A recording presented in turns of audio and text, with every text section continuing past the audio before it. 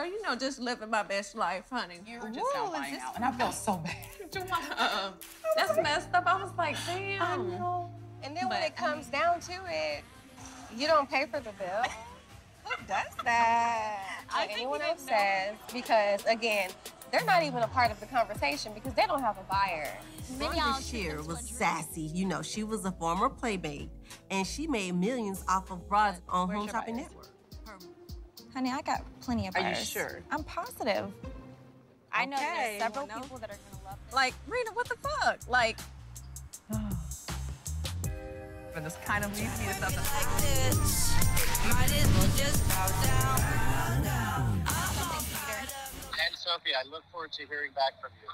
I'm looking forward to giving you some good that news. agent that seems like she's making excuses, you know? Yeah. But so she decided to pair me and Tennille up. You remember? I'm that good. I'm that good. I'm gonna send them my buyer, so if yours doesn't want to make an offer, I may have somebody. good. I'm glad. I thought this was a good opportunity in your career as an agent.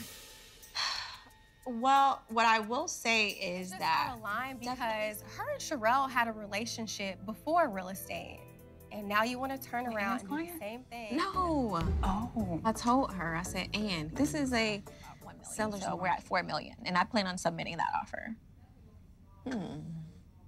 Okay. However, I'm not in the business of pressuring people. It's not about pressuring. It's about keeping it real. I keep it real, Being honey. realistic. And